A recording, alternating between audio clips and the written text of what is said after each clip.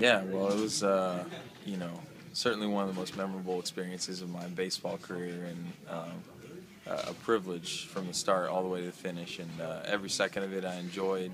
It was great to get to know some of the other great players across the league that you're playing against all the time, and you know, having to face pitchers wise and things. So picking guys' brains, and it was just a really fun time. You know, it was, I wish it hadn't ended when it did, but you know, I felt like everybody, especially on our team, was just, you know, took it very seriously and really wanted to represent our country well. And I think we played hard, and it was a good experience.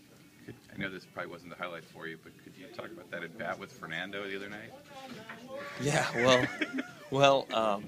yeah, he got behind me early in the count, 2-0, and you know, I was thinking about taking him yard 2-0, but I thought, you know what, it's not going to help anything. It's 3-1 right now. You know, one run isn't going to do anything. So I figured I'd take one, and I regretted that later on in the at bat, because he got pretty nasty later on in the at bat, and I thought the 3-2 pitch that he threw was, first of all, I couldn't have touched it. I don't think where he put it.